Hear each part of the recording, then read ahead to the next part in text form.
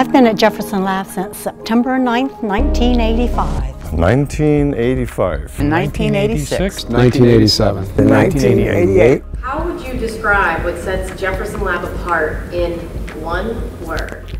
Opportunity. It's the people. Diversity. Groundbreaking. Challenging. The people. High intensity. Science. I would say diversity. What are some of the incredible scientific moments you've witnessed?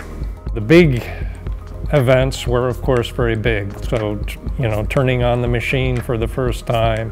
The free electron laser. We still hold the world's record. 12 Jeb, they upgraded the 12 Jeb. I was here at the original CBAV. I witnessed the installation of the polarized electron gun.